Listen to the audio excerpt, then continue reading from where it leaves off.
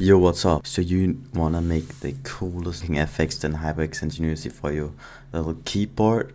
Yeah, sure, I'll teach you how.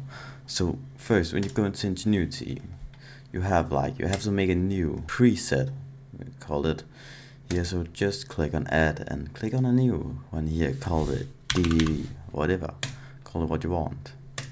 And you can go in here. So now you can see we have the stock wave effect here. Just get rid of that. The first thing you need to find is what colors you need to use for your effect. You can easily do that by going to Google and searching for a color palette and finding one.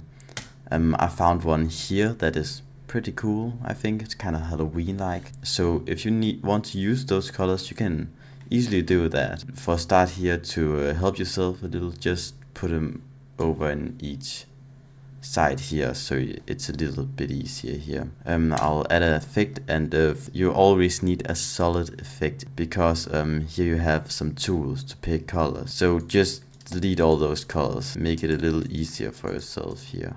So now that we have no colors here, we can actually start by, we want to have all our colors in.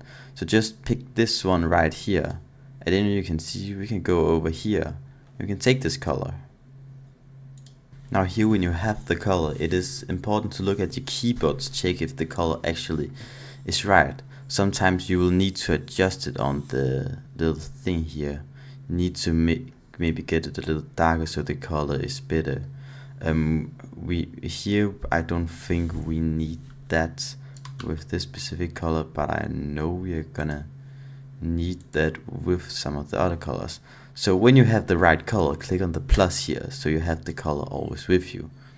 So now you can go ahead and select another color here. Second time filming this. Just a quick here at the start, you will be able in the program to obviously see your own keyboard, and when you hit the selection button here, you can select the buttons. You can then not see me select the buttons in the software, but that's pretty self-explanatory and should be pretty easy to do if you have more than 5 IQ. So let's get started here. So while I was away for a bit, I got the idea to make like a rain kind of effect, rain dropper with these colors. I think it could be pretty cool.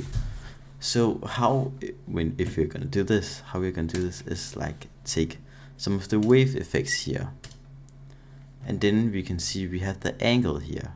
We can hit it downwards here, and obviously we need to change the colors, but we also need to do selection here, and then we can select the buttons here.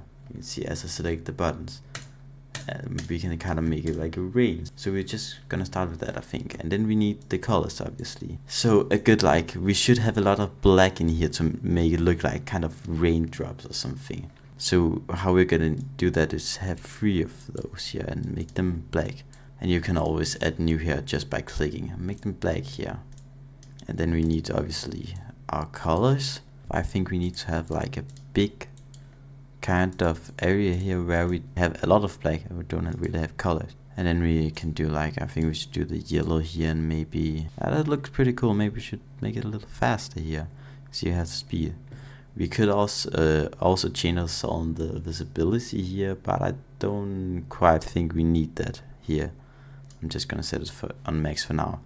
What we can do is click right here, and then we have the plus button here. We can just add it as kind of here. So when we go and make a new wave here effect, and we can quickly hide it here, we can just click on this and maybe do it downwards like this, and we should obviously have it at a different speed so it looks kind of random, and some different colors. I think looks pretty good, to be honest.